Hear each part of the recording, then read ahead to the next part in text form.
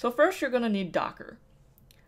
For more details on installing Docker, please refer to the Docker documentation, which you can access at this website, docs.docker.com/get-docker, and follow instructions for installing Docker on your platform.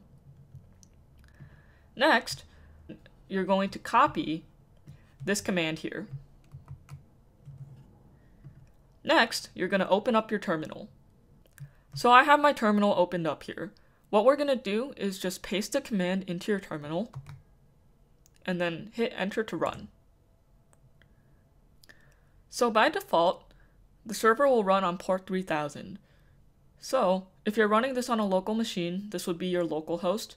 But since I'm running this on my cloud server, I'm just going to go into my browser and type in my server's IP address.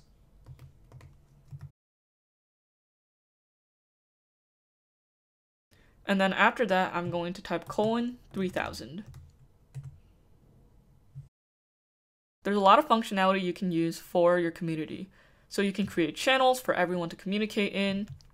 You can also send direct messages.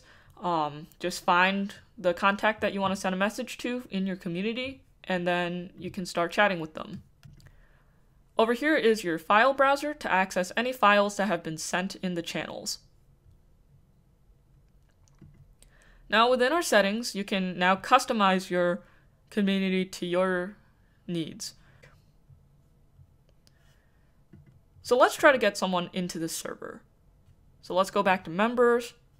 I'm going to copy this code and then send it to someone so that they can join our VoceChat server. So now if we go into our contacts, we can see that Vera joined the server and she's online right now. So let's send Vera a message.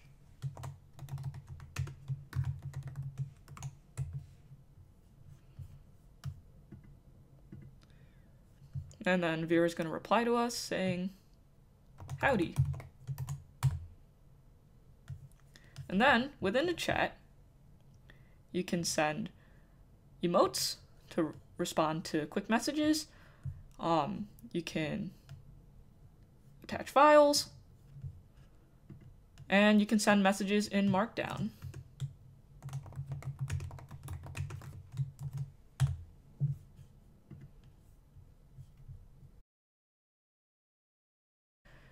Now to create channels, you can create a public channel. We can call this one General. And then this is a channel that's accessible by everyone in the server. We can also create a private channel. Let's say it just wants to be you and Vera. And then we can name this channel Vera's Super Secret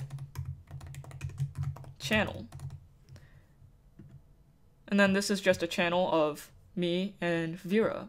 If I want to add more members to it, say I want to add Dingy to this, then I can add him to our channel. And then the three of us will have a private channel where it's not accessible by other members.